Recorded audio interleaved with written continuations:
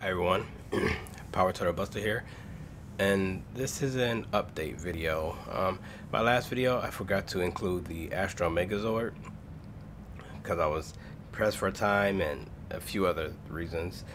So yeah, this video isn't going to really focus on the Rangers but the Megazord and Astro Megazord. Yeah, these figures, like I stated before, I'm not really going to touch upon Megazord that much. Oh, the reason why he's doing the splits is this is as wide as his legs go. But yeah, that's just pretty much me trying to show you guys how far his legs spread apart. The figures are pretty tall. As a matter of fact, Megazord is actually taller, if I'm not mistaken, than the Astro Megazord. Yeah, the Astro Megazord is actually a little more hindered in posability than the other Zords, the movie and original Megazord. Arms can only go out this far. This is as far as you're going to get it, guys. Yeah, up and down, in and out a little. Again, waist swivel. His head is on like a peg, ball joint peg, I believe. So it's got a little tilt, a little bit up and down, and left and right. Legs go out this far on this guy. Knee bends out this much, not too much. And yeah, this is about all you're getting from this. So yeah, even though everything is pretty much ball joints, it's a lot more hindered, but this one looked a lot more like a transformer, so I have a little bit more respect for this Zord nowadays after seeing this and a few other Zords of it, because as a kid I never really watched this season, so I missed out on a lot of the original toys and stuff. So yeah, I mean, I'm really digging it. It's like I said, it's hindered, but I like it. This one on the other end, well, other hand rather, I don't like this. I don't like this ball joint here. This, I don't know. I don't like the way it goes out. It looks weird. Like I stated that before. I don't know if I showed the head articulation before. So you got some up and down, left and right, pivot, pretty much the same as that Zord, the Astro Megazord. The motion is a lot more open instead of restricted as the other one. But that being said, this ball joint here I'm not too fond of. I mean, the Zord looks great, you know, but again, I would rather it been to build a villain, you know. So yeah, I don't know, his joints is just weird because like you could get it to go back this far, and I don't know. I mean, and that's not even a problem. My problem is this. Like, look at how this is. Like this ball is makes it like his legs broken or something. But yeah, no weapons for either Zord.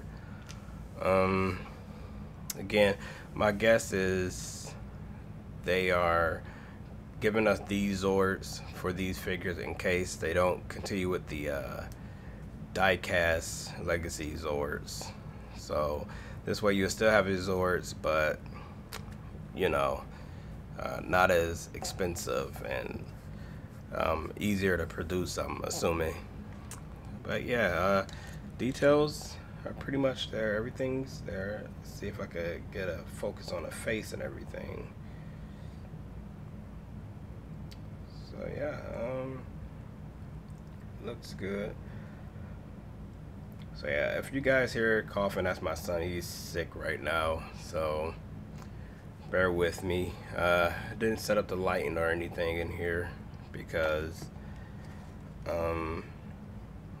yeah, I wanted to get this video done and not spend too much time, you know, not really tending to him, even though he's asleep, but you know, he's coughing and everything. So he's gonna be home from school, and I'm not gonna be able to do any videos while he's here from school. But yeah, again, I don't know if I mentioned this before, but they have wrist swivels. So, but yeah, the figures, like as a standard pose, look great. Let me see if I get them in any dynamic poses. It's a real bummer we don't have the power sword. I mean, we have it, but you know, it comes with the Comic-Con Red Ranger. So, yeah, you get some pretty good poses out of them. Oh, there's no ball joint here. I don't know, or a bicep swivel. I don't think I like that. You know, I mean, if that was the case, they should have gave this joint to this part so it wouldn't been so weird. Or at least gave this a ball joint. This should have had a ball joint like this. Bandai just keep me, you know, guessing and wondering what's going on at the top, you know, in their departments of thinking and everything. But yeah, here's, I think this is a pretty good pose for him. What do you guys think? Comment and let me know, you know. Let's see. Yeah, I was just swiveled. You know, I don't really like that one. This, no posability. Can't really do too much. Again, he looks good just standing here. This is pretty much it, guys. For this one, it's standalone standings.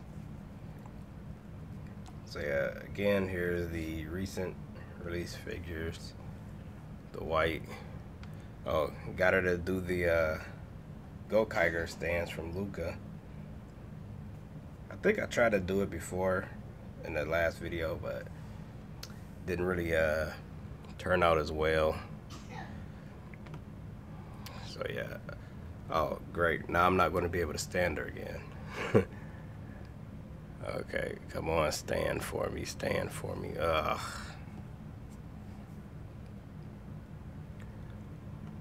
So yeah, I'm gonna show you guys the other figures that came out. Here's the pink. These females have such a hard time standing. Oh my god, it is ridiculous. I don't know what's going on there. Their feet not really that small. It's not like a DC figure, so I'm not really sure why I have such a difficult time standing these characters up. Here's blue. And black. Oh, somehow my Black Ranger foot is like warped, angled, weird. So it's supposed to be outward, but you know, what are you gonna do? I might return it, pick up another one. I don't know. So yeah, those are the figures that was recently released. The last wave rather. Looking forward to the next one, and looking forward to making my next video. Like, subscribe, share the video, comment. Let me know what you guys think. And yeah, Power Turtle Buster out.